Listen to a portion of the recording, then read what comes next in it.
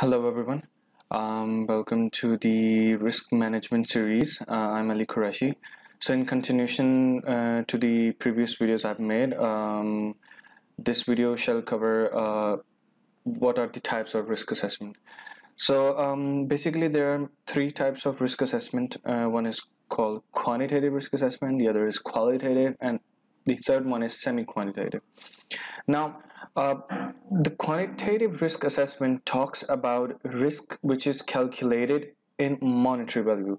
For instance, if there is a risk, there should be a cost associated with it. For instance, if the information is disclosed, then there may be a risk of a regulatory penalty of $10,000, for example.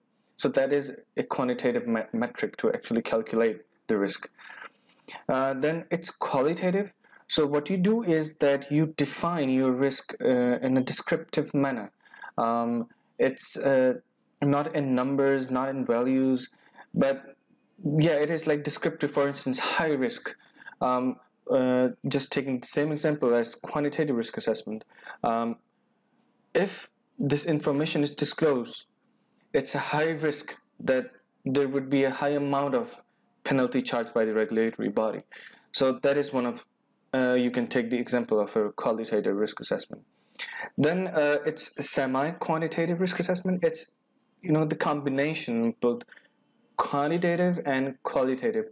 Now, I wouldn't say that we are also taking the monetary value in semi-quantitative risk assessment. However, we do take numbers.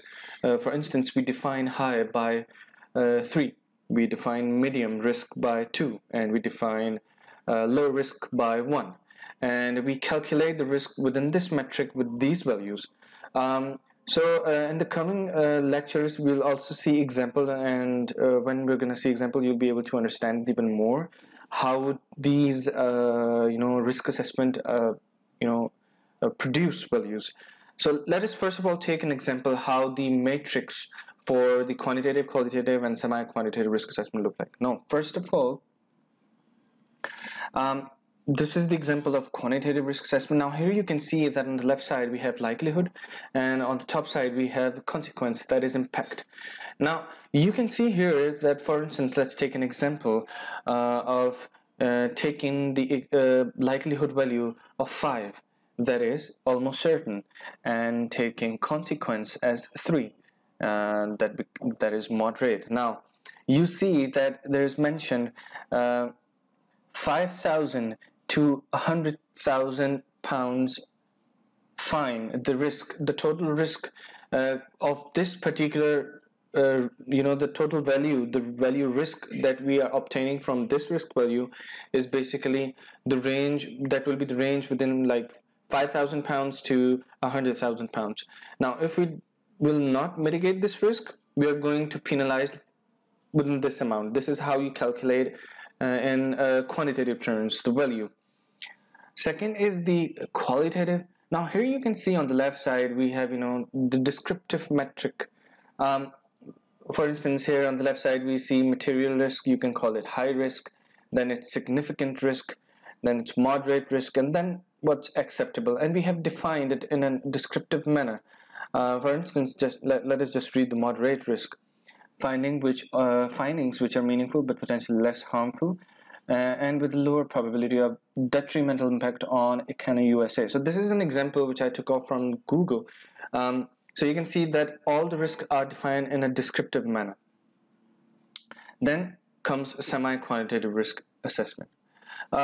It's not that hard, but you can see that on the left side we have defined some values, 1, 2, 3, 4, 5, that is impact, and on the bottom side, that is likelihood, we have also defined 1, 2, 3, 4, 5. Now when we calculate the risk value, if we decide that the impact is 4 and the likelihood is 4, that becomes 4 into 4, 16. So our risk score will be 16. So there will be a defined matrix for this value as well, that what does 16 denotes, and of course it denotes that the risk value is high, as you can see it on the table as well. So this is the quantitative risk assessment. We use these values. Please don't confuse it with the first matrix you saw. We saw that there was this 1 2 3 4 5 values there as well. But in quantitative risk assessment, we are completely dealing with monetary value, and these other values are not does not hold any significance.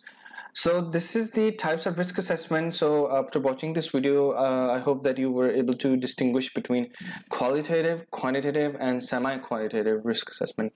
So if you like the lecture, please like and subscribe, and wait for more lectures to come up in continuation. Thank you very much.